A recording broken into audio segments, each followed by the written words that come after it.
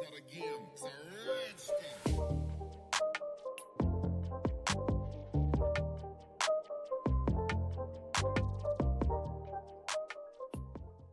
Hello guys, and welcome back to my channel. So today I wanted to make a video about this beautiful, gosh, my necklace is all over the place. This beautiful Huda Beauty Gold Obsessions palette. And just look at this. Look at this palette. So beautiful. I already stuck my finger in like these two because I was so curious. But it looks so beautiful. All the swatches online looked gorgeous. And I knew I had to pick it up. This I think is exclusive to a European, I want to say Beauty Bay or Beautylish, one of those in the UK. It's just exclusive to them. So you have to pay extra just because it's European or euros or whatever. So the currency is a little more expensive. You end up paying a little bit more for this palette. So, but it is so beautiful. I ended up paying $36 for this palette, which seemed really overpriced. But I love Huda's palettes. I love her formula and this palette. I just love golds. I love this neutral pinky golds and stuff. It was screaming my name, so I had to pick it up. So I'm gonna go ahead and just jump right in, and we're gonna go ahead and play with it because I'm so excited about this palette. And go into this really light fair shade. I'm gonna grab this Morphe JH30. I'm gonna put that all over my lid, all over my eye to kind of brighten it up. I'm not sure it's doing anything, but I think it is adding just a little bit of tint to my eyes, so a little bit of a brightening effect. And now we're gonna go with that same brush, go into this deeper mauve pink shade over here, and then I'm gonna go ahead and put that in my crease like that. I can barely see that shade as well. I can definitely see it more than the other shade though. It's definitely there. You can definitely see that it's there. Just a light wash of color. It's so beautiful. So beautiful. I wish there was more of like a medium neutral like transition shade. That's not a little bit deeper than this one, but not as deep as that brown one. But that's fine. We'll make do with what's in this palette. So it's very messily. These shadows blend themselves. They're so easy to work with. Okay, and now I'm gonna go in with this little mini Sigma brush.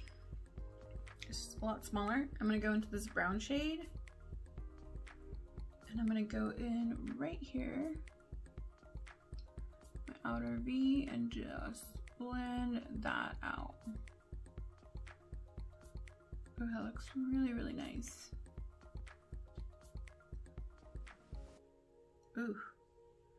See how much like depth that added? It added like a little more shadow to my eye.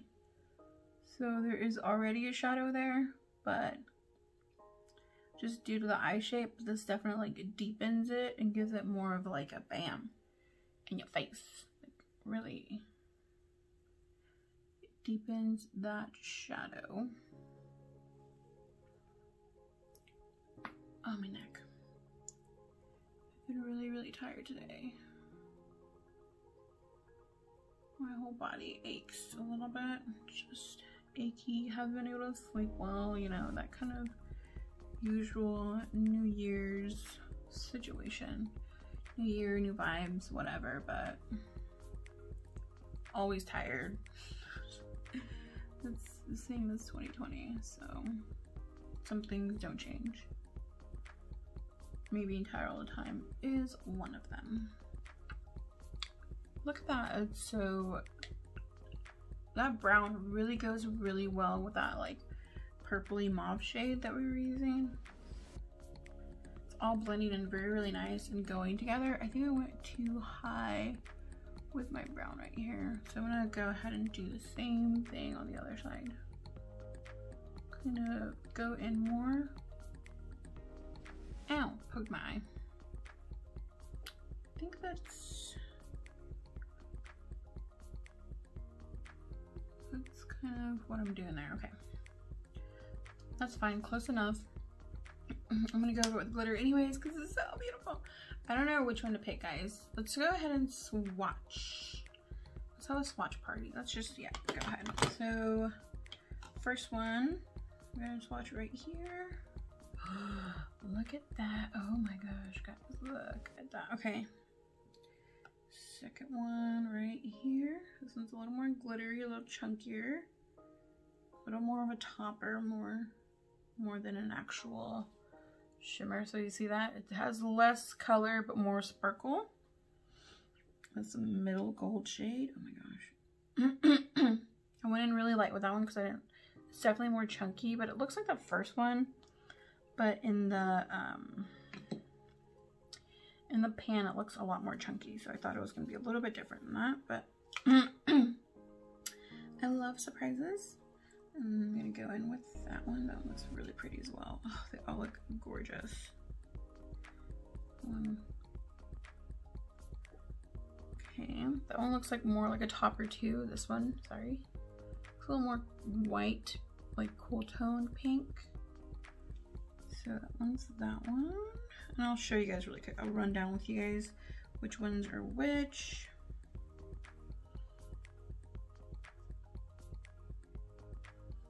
That one is another shade.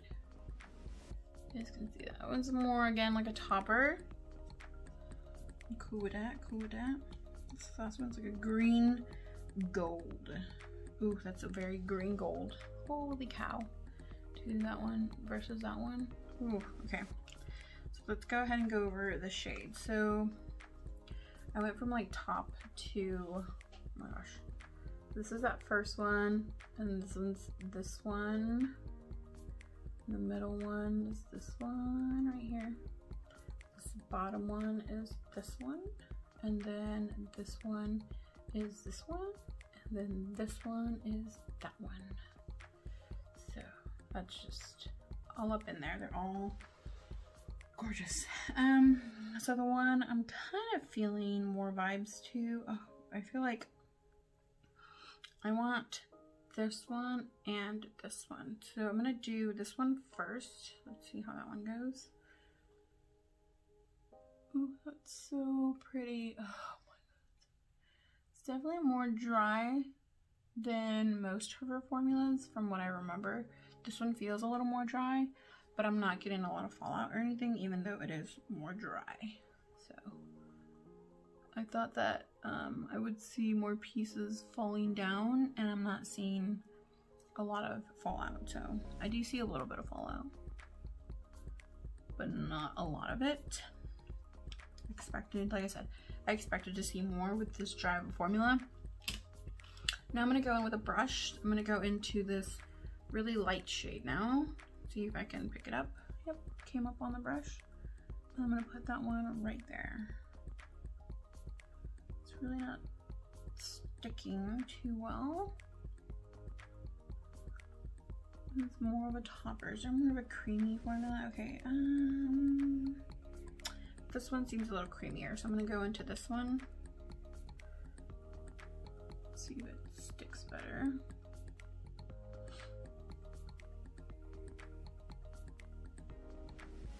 Okay, yeah, that looks a lot better. I tried to use a topper that didn't have any base to it as a shadow or as an inner corner thing, so that didn't work out very well. But I still think it's a really good palette. I think I just wasn't using it the right way, obviously. Sometimes certain shades only work for certain things, and that one seems to be as just a topper. Wow, this look looks really pretty and really simple to do.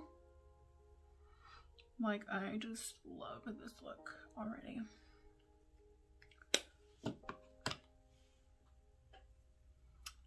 I mean, just like that, it's just simple, easy look, guys. Let's just there's nothing to that. That was super, super easy. So anybody can replicate this look. And you guys already know, I love this palette. Okay, just a little summary though. The matte's great. They performed so well, had no issues. The shimmers just seem a little bit drier than her normal formula.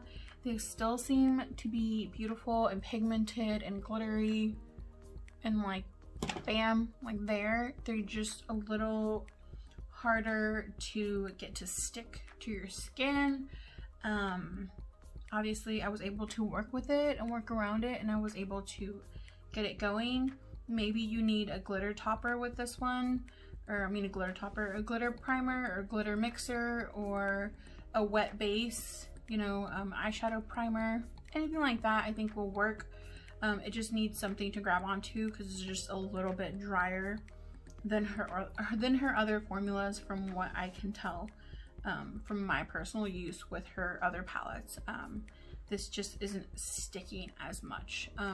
That aside, I still love the color story of this palette, and I was able to make the look, and it took me a couple more seconds just to build it up, choose a different color, whatever. Yeah, I could have actually probably wet my, I didn't think about that. Wet my brush. Let's do that. So you might just need to wet your brush.